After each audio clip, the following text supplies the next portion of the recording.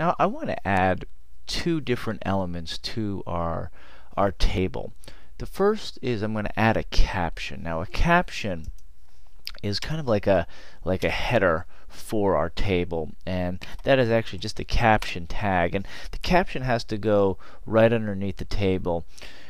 You should also know that the caption is optional, so you don't have to use it, meaning it's optional from an HTML standpoint. Therefore, using it or not using it doesn't affect the look or the validation of your document, but it does add a little more information, and more information is better in the semantic document, because if you don't really like your caption, you could always take it out. So I'm going to do caption, and then inside a caption, that's the actual element that is what I'm about to write, so I don't have to put like a paragraph or header or anything like that. I'll just put musical samples rather, samples from select artists. Okay. And then once I save that, this is what it looks like currently without the caption, because I haven't refreshed it yet. Then once I put that, there we go. There's my caption. And maybe I could I'll spell that correctly. Select over there. Okay. So we have that.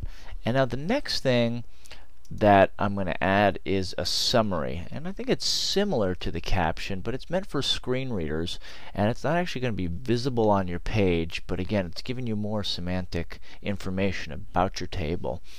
And the summary, unlike the caption, is not a HTML tag in itself. It's something that you add to table. So if you look at your the very first table tag you have, and right before you close it with that, I'm not talking about when you close the actual table, I guess I'm talking about the greater than sign at the end. Right after the E, press space and start typing in summary, and you see that it comes up right there in Dreamweaver. And here you're going to write the same thing, or something similar. This table has musical samples from select artists. Click on the song title to listen to the music.